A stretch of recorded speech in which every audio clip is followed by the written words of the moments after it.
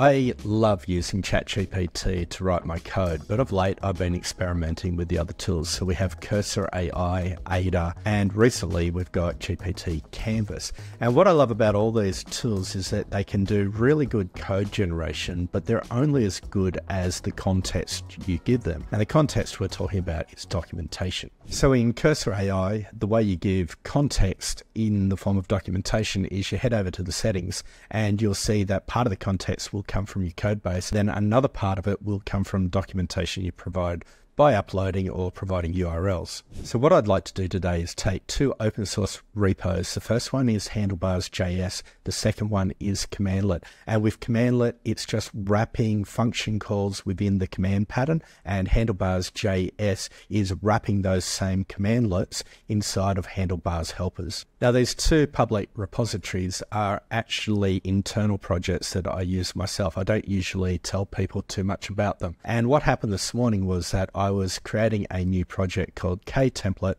which I wanted to have use those two projects. And when I went looking at them, we've got cmdlet here and we've got Handlebars.js. They've both got similar version numbers because they work in tandem. And I went looking through the code for both of them, and we can see that it's a couple of years since I've worked on these projects. And then I thought, well, let's have a look at the documentation. So I've come down, I've got stories, I've got usage examples, and when I opened it up, there was no documentation here. When I went over to the cmdlet and I opened up the same files, I saw they too had no documentation. Since I need documentation from these for the cmdlet system, I thought, let's go and generate documentation today. I've opened up the cmdlet project within CursorAI, and what we'll do is we'll start by just creating some documentation area. So we'll create a folder called doc. Within it, we'll put in a file called usage.md. Now, to figure out what we want to do usage on, I've got this little tool that I have, GPT Context,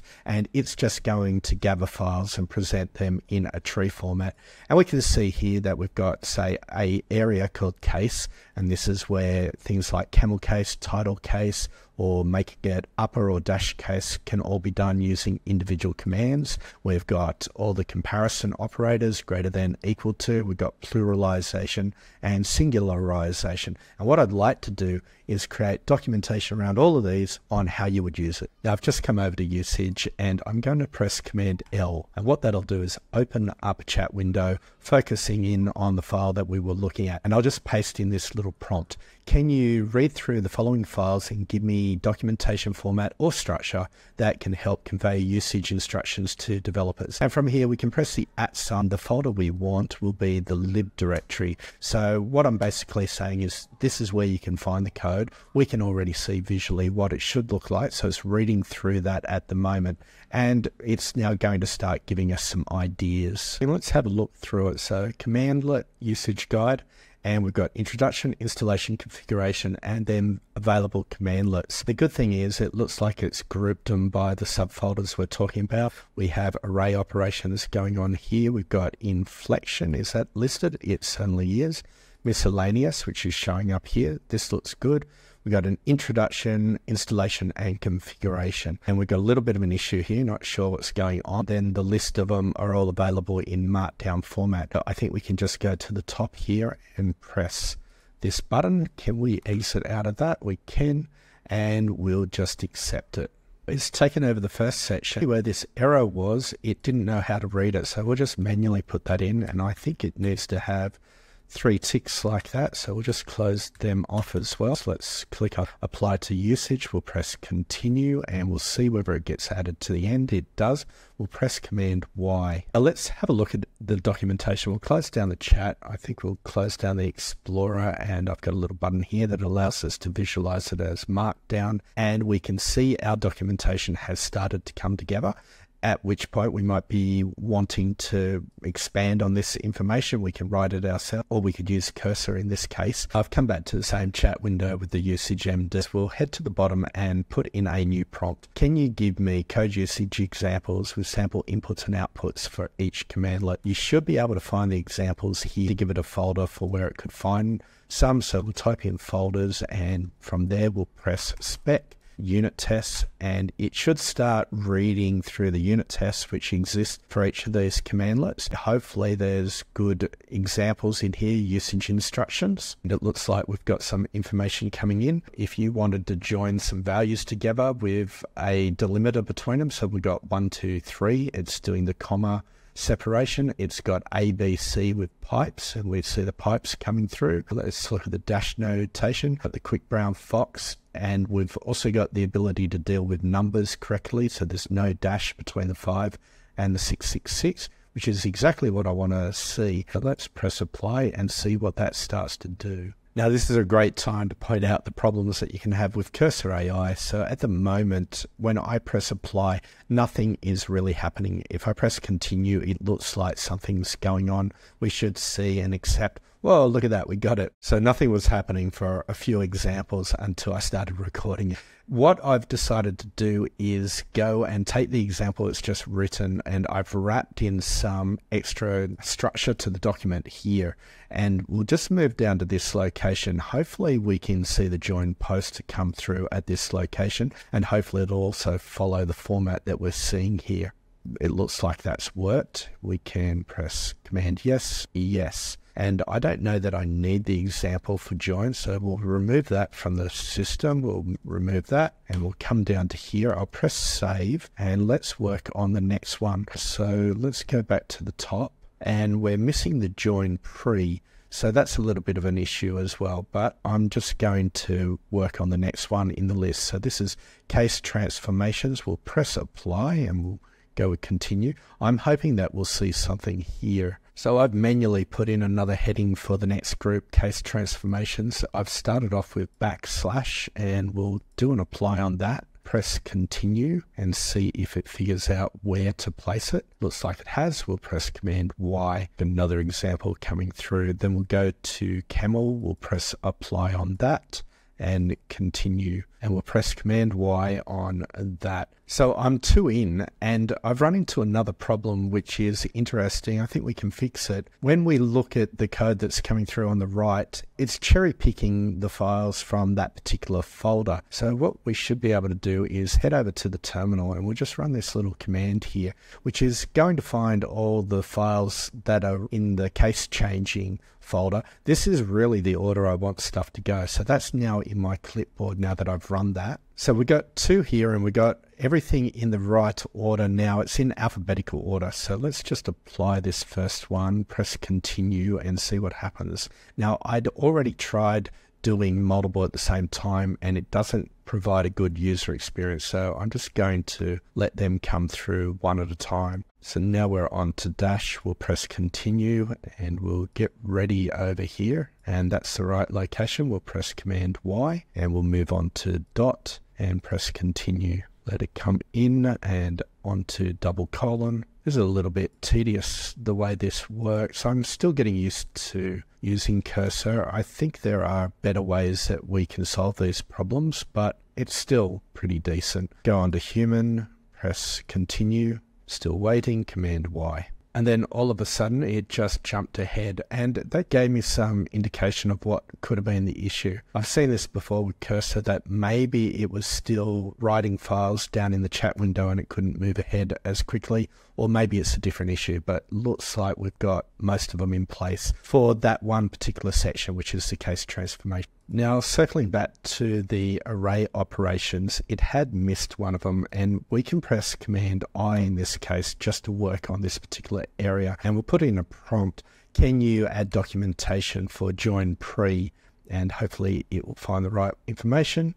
And this is looking good. We'll just press Command Y on that. There's an accept all. Let's press that, see what it does. Let's just have a quick run of the documentation. We've got the commandlet examples, and here's the array operations. Currently only 3. They're all joins with delimiters, and some of them the delimiter can be at the end or it can be at the beginning. If we move into the case transformations, we've got things like backslash, camel case, constant sort of notation, dash, dots, double colons. So all of this I use generally in Handlebars helpers, but I also use this within other libraries within the system, which is why it's isolated out to its own command. So we'll come back up to the index and we'll just move on to the next section. We'll try and do it all in one go. So we'll press Command L. We should actually go back to the last conversation that we were on. We'll say, can you add to the documentation? Misspell there, that's okay. We'll just paste everything in and see what it comes up with. And we'll also move down where hopefully it's going to come in around this particular location. You can see here using the chat window that it's come through malformed again, and this is going to be difficult to copy over manually. I'll try another approach. What I'll do is I'll put in comparison operations. That's the next section. In this case, I'll press Command I, and I'm just going to go, can you add to the documentation? And I'm just listing the actual commands that are related to comparison. Now it's just finished generating. I don't see anything. I'm expecting line 311 for information to be loaded. Let's just move up. Look at that. It's pasted it up here. Now I could accept it, but the problem is it's going to clear this area out. I wonder if we can say code is okay, but in wrong location. And we'll just say should be at 311, press enter. Now it's finished. It didn't really do the right thing, but it's better because at the moment it's not going to delete this section. So what I think we can do is just press Command Y. We'll accept all that information and we'll just find the end of it. And that's the end there. We'll press Command X and we've just cut it and we'll just paste it in here and press save before it goes and destroys any code on me. But let's take what we learnt from that last one. I'm going to move on to trying to do the last three all in one hit, and we'll go down to the bottom and I've said put it here.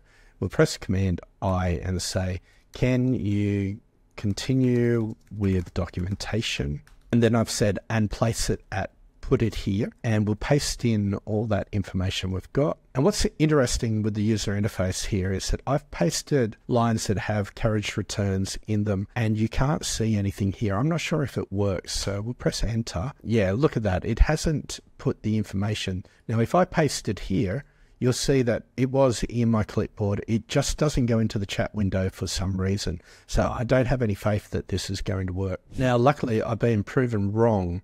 So everything has worked. What's been a bit of a problem is the user experience is a little challenging because you can't see what's going on. I'm just going to press accept all on that. Do I need to press save all? Let's do a save all, see what it does. And we'll come back. We've got the inflection operations are going on. And if we move down a bit further, we've got the miscellaneous operations. So let's go check out the final documentation. So before we had page not found for usage, and if we do a refresh, we are on 13.2 at the moment. If we refresh this now, we're now up to 14.0. And with that, there should be new usage information going on. So let's just click on that. We've got documentation. Now the hyperlinks that we've got going on probably need to be added into this area as well, but we can see the different sections. Here's the pluralization, which is inflection operations. What happens when you want to get the ordinal of a number, so first, second, third, or including the number, 21st, the 11th?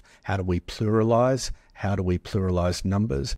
How do we singularize? How do we get rid of the plurals? So books becomes book. And then there's some miscellaneous operations like converting into JSON, safe, and padding. Now that we've documented one project using CursorAI, let's see how another approach works. In the next video, I'm going to be using ChatGPT Canvas to document the Handlebars.js project. Curious about how this technique compares? You'll learn a different approach to writing documentation using ChatGPT Canvas and see a unique way of how it works with code context. I'm Happy Dave. Please like and subscribe, and I'll see you in the next video.